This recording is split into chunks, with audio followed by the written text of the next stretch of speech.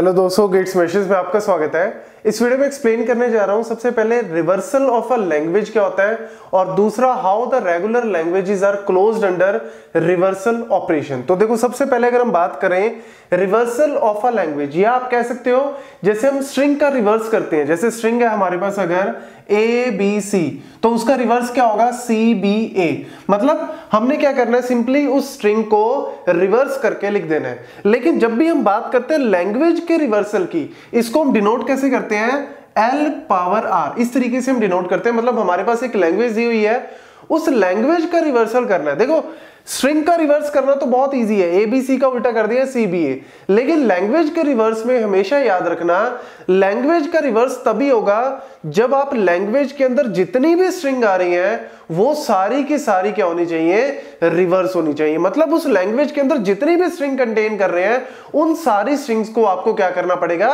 Reverse करना पड़ेगा। That is called a language reversal. तो देखो, इसका जो मेथड है करने का, वो यहां पे मैंने इन 4 स्टेप्स में यहां पे एक्सप्लेन किया हुआ है। और मैं सबसे पहले आपको जो है एग्जांपल से ही एक्सप्लेन करने जा रहा हूं। लेट्स से हमारे पास एक सिंपल सा डीएफए है।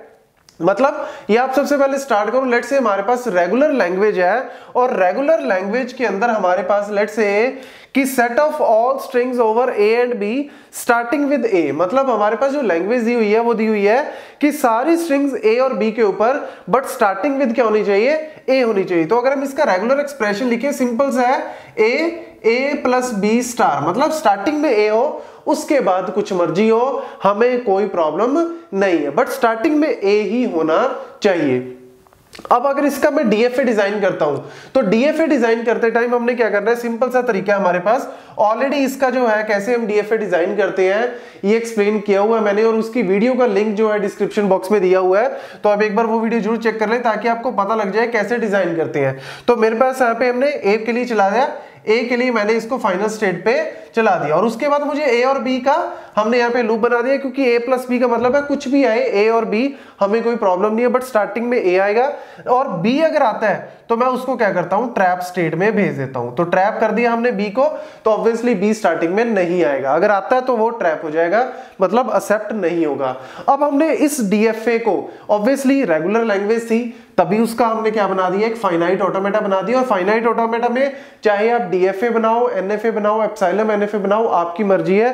तो हमने इसका डीएफए डिजाइन कर दिया। अब हमने क्या करना है, इसका रिवर्स करना है। तो रिवर्स करने के लिए आपको क्या करना है, आप डीएफए को क्या कर दो, रिवर्स कर दो। मतलब अगर ये मशीन एम है तो हम क्या कर रहे हैं, इसका एम डैश क्रिएट कर रहे हैं, और वो एम डैश क्या करेगा, इस लैंग्वेज के अंदर जितनी भी स्ट्रिंग आ रही है उन सारी स्ट्रिंग्स को क्या करेगा, वो एक्सेप्ट करेगा। तो ऑब्वियसली क्या होएगा, रिवर्सल आपको इस तरीके से प्रूव कर सकते हो। तो अगर आप कोई भी डीएफए डिजाइन करते हो किसी भी लैंग्वेज के लिए, उसका रिवर्स आपको करना है, तो आप क्या करो, डीएफए का या जो भी आपके पास मशीन है फाइनाइट ऑटोमेटा, उसका आप रिवर्स कर दो। तो यहां पे देखो रिवर्स कैसे करते हैं। सबसे पहला step, make initial state of M as final state of M dash.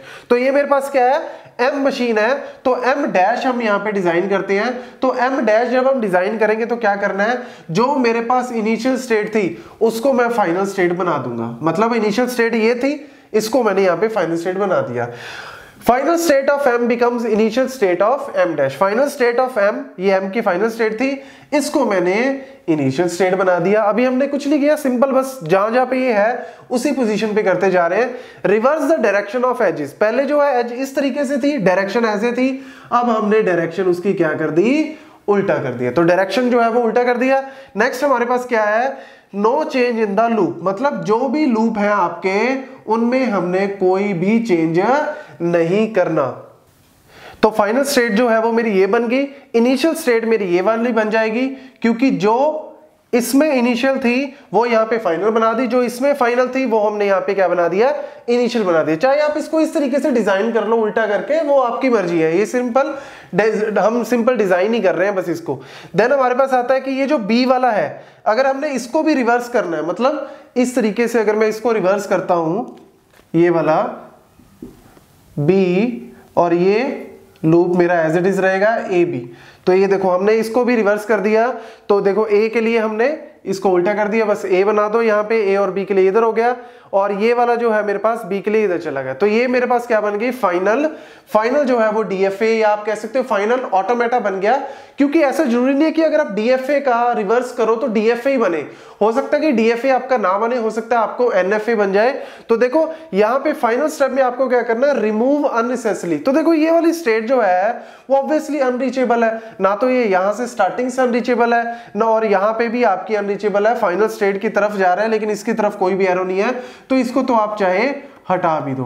तो ये आपका क्या बन गया, रिवर्सल ऑफ अ लैंग्वेज। तो देखो आपकी लैंग्वेज क्या थी, स्टार्टिंग में ए आना चाहिए, उसके बाद कुछ भी, लेकिन अब आपका उल्टा हो गया, स्टार्टिंग में ए और बी में से कुछ भी आ सकता है, लास्ट में आपका क्या आएगा, ए ही आएगा। So this is how we do the reversal of a language. और अगर इन केस लाइक इसमें तो दो ही स्टेट थी, अगर लेट्स सपोज कि बीच में कोई भी स्टेट हो, कितनी भी स्टेट्स हो, आपको कोई और स्टेट से कुछ नहीं करना, बस स्टार्टिंग वाली स्टेट को आपको क्या बना देना फाइनल, और जो फाइनल थी उसको क्या बना देना स्टार्टिंग।